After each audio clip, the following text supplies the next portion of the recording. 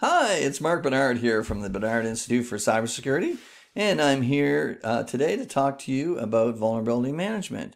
I want to thank all the people who are following me, and please, by all means, share my videos, and don't forget to hit the like button at the bottom, and then go ahead and share them with as many people as you can, okay? I want to try and spread the knowledge around cybersecurity with everybody. Today we're going to talk about vulnerability management. Now here's some things that maybe you don't know about vulnerability management. If you've been following my series of videos that I've been presenting, I've been publishing around 5 to 20-minute videos on different topics within the cybersecurity program so that I can provide some more knowledge or share some more knowledge about these different topics and hopefully encourage people to join the cybersecurity profession, or if you're already in the profession, maybe some of this knowledge will help advance you in your career. Let's take a look at vulnerability management. Okay.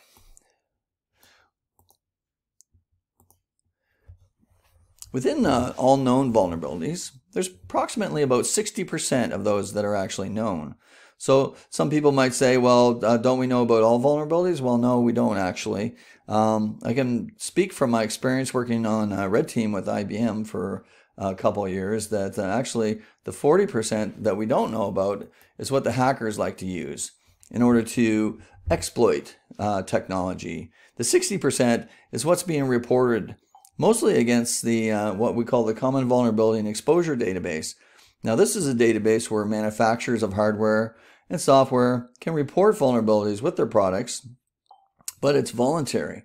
It's not mandatory. This is one of the biggest problems, and we've seen several breaches, including the most recent one, where organizations don't report vulnerabilities within their products, or in some cases they don't know about them. So fair enough, right? But 60% are detected.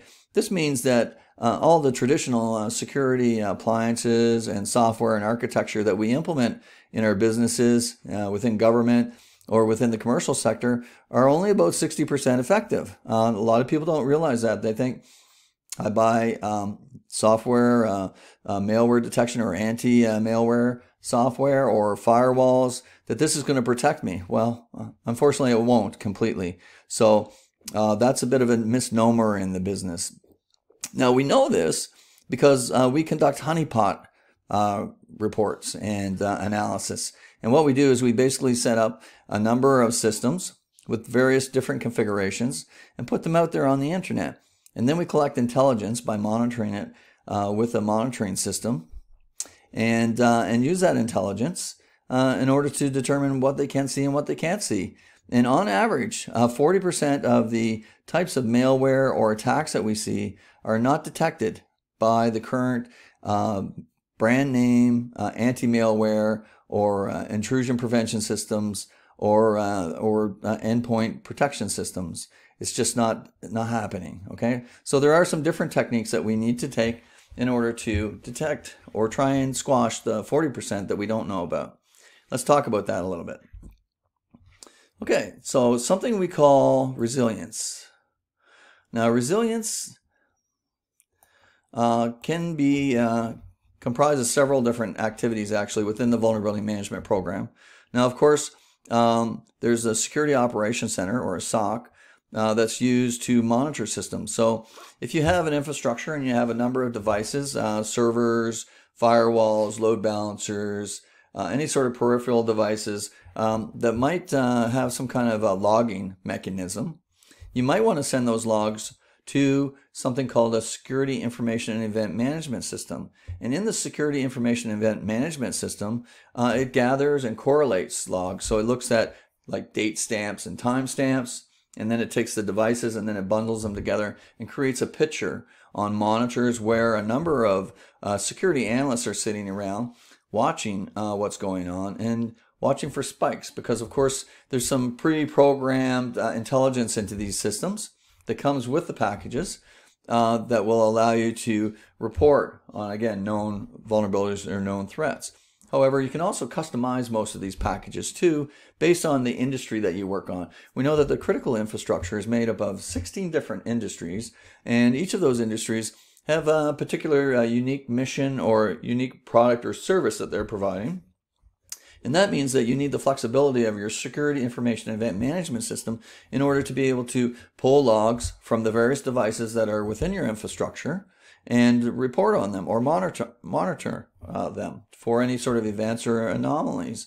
And you can imagine that the devices within a typical commercial enterprise, you have firewalls, load balancers, servers, maybe intrusion prevention or host prevention. You have a number of different systems that could report logs. That might vary quite a bit from a health authority, for instance, where you have microbiology systems such as life monitoring systems, defibrillators, lots of different types of systems that the clinicians use in order to monitor the health of and status. And those also create logs that can be monitored on a security operations center. As well in the industry, the energy industry, they have control systems. A lot of these control systems have been built behind firewalls. They've never been connected to the internet in the past until in the last 5 or 10 years. Now they generate logs, and they can also be monitored through a security operations center and other systems like banking systems, manufacturing systems, pharmaceutical systems where you have laboratories and you have doctors on the lab floor building new products like vaccines for antivirus. Okay, they use systems that create logs that can also be hacked if they're plugged into the internet. And they also create logs that can be monitored through a security operations center. So security operations and monitoring is one of the most fundamental things that you need to be able to do, correlating all the information around your infrastructure, around your various facilities, whether they're warehousing, head offices, laboratories, even the supply chain to some degree. Okay, in order to give you completely a good perspective of what's going on in the cybersecurity world within your environment, within your business. So this is a very important thing. I can't underscore how important it is to do SOC or monitoring of anomalies and events. Now, threat hunting is another technique or a process that we go through in order to attack that 40% that we don't know about. So we go into the system, we evaluate software, we evaluate configurations, we look for any type of anomalies that we see, and we investigate them. We hunt them down, and we try to determine what is the cause for any sort of anomaly or a variation within our infrastructure. So you can imagine, in order to be able to do this type of monitoring, you need a very stable environment. So other practices such as change management and problem management and incident management, these are other procedures that we're not talking about today, but they're related. And you need to be able to do these very effectively. You need to be able to test systems and implement them into your environment after they've been reviewed and certified, or perhaps there's been some user acceptance testing that might include different types of tests, for instance, in order to see what kind of stresses the application or the hardware goes through in order to make sure that it meets the requirements of the network. So a lot of threat hunting can go on through the team. Security analysts, again, are usually doing this within the SOC. Patch management, very important. We've heard now several incidents where organizations have been hacked because there's a vulnerability in the software and it wasn't patched properly. We heard about Equifax. It cost $760 million the last time I heard in order to fix that problem. And now we have a much bigger problem in the US with the government with SolarWinds. Apparently they had a vulnerability and they may not have known about this. So this might be classified as a zero-day threat. And a zero-day threat is something that's very special and dangerous as well. And that's where you have a vulnerability within a system, but the manufacturer is not aware of it. So that is unfortunate. And then you have vulnerability management scanning. So this is a little bit different than monitoring. So monitoring on the SOC is in real time, it's live. Using intrusion prevention systems is in real time, it's live.